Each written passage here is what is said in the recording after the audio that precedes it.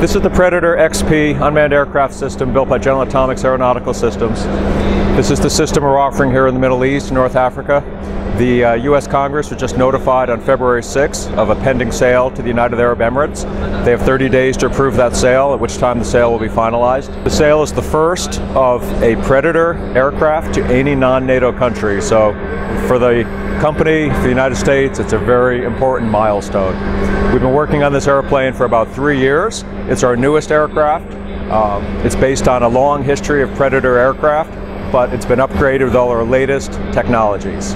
It includes automatic takeoff and landing systems, triple redundant avionics. We just did a long endurance flight for the first time on the Predator XP in February of this year. Our goal was 35 hours. We exceeded 40 hours by a considerable amount. So it's a very long endurance aircraft, surveillance aircraft, designed for this part of the country where you have long areas of deserts. We need a consistent, persistent monitoring capability. So the UAE, the Middle East, North Africa, there's a lot of interest in unmanned aircraft systems at this point. There has been for a number of years, but we've seen it grow exponentially over the last couple of years.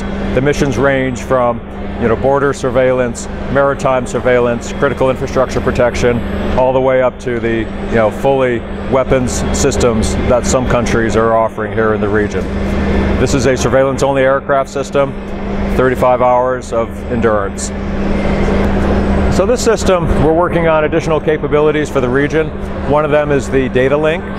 It's a satellite operated system beyond line of sight. Currently, Ka band is a very high priority. So that enables you to fly in the national airspace. That's a few years out, but that's something we're working on as well. So we have our Advanced Cockpit ground station on display here as well at the IDEX show. The Advanced Cockpit is our newest system that we're designing for both US and export. It incorporates the latest technologies of high-definition screens. It has a 180-degree synthetic view for the pilot, so he can see just as if he was in the airplane itself. He can look left, he can look right, he can look straight ahead. It's a big step up from what we've offered in the past.